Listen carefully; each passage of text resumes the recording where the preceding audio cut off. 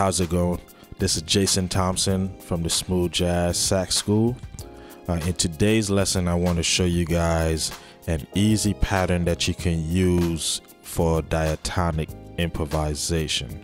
Okay, but before we begin, go ahead and click the subscribe button and the bell icon so that you can be notified when I put out more smooth jazz videos like this one. Also, make sure you go ahead and download the PDF so you can follow along with this lesson. So patterns in improvisation play a crucial role in the creative process and the overall musical development of musicians.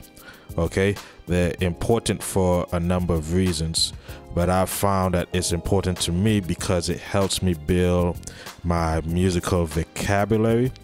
It helps with my technical proficiency, which means it helps me to get around my saxophone a lot easier and fluently, right? It also helps with my ear training. It helps me to hear the different intervals. So like if I'm playing another song, I can identify that interval by hearing that pattern in my head, right? And patterns are also important because you can take a simple pattern and you can embellish it, you know, kind of manipulate it, expand on it, and create different improvisational lines. So those are some reasons why patterns are important to learn. Okay, but in today's lesson, I want to show you guys this easy pattern that can be used for diatonic improvisation.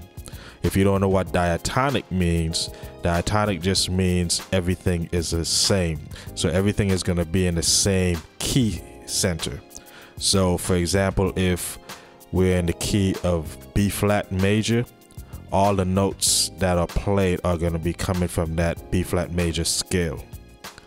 Okay, so that's what diatonic improvisation is. So the chords that I'm going to play the pattern over are going to be the chords to John Legend's song Tonight.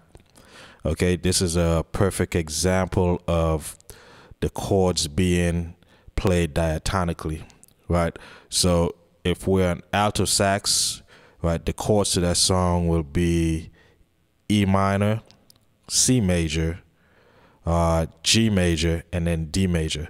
Those are all chords that are played in the key of G major. So the song is in G major, concert B flat, but G major for alto sax and C major for tenor sax. So let's go ahead and learn this pattern. So here's the pattern one more time.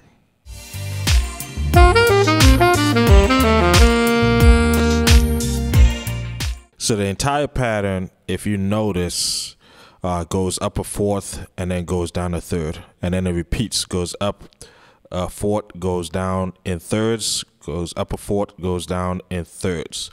Okay, so that's something you could be thinking about when you're playing the pattern. So here's the first part of the pattern. The notes for that pattern is D, G, E, C. Okay, so D, E, G, C.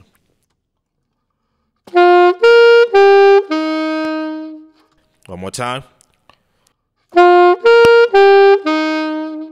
Okay, from after that C, it goes down a third to A, and then it goes back up to D, which is a fourth up from D. So those notes are A, D, B, G.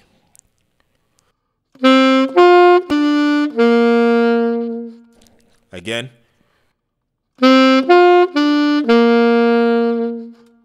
And then the last part of it is E, same pattern, okay, same melodic pattern, right? So you have E, then go up a fourth, A, F sharp, D, and then the last note will be G.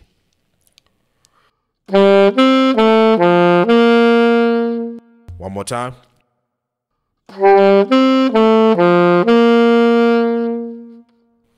So here's a pattern all together.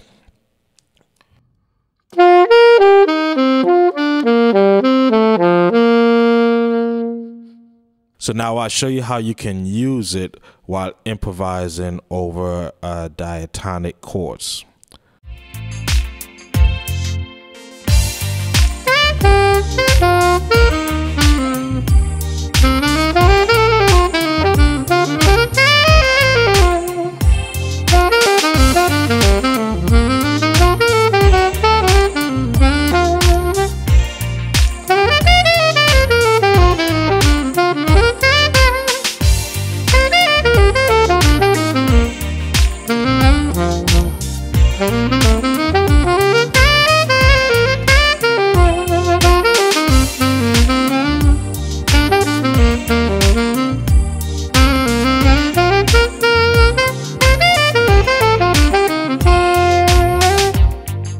So I hope you guys enjoyed this lesson. Make sure you hit the subscribe button once again and download the PDF, and I'll see you guys next time.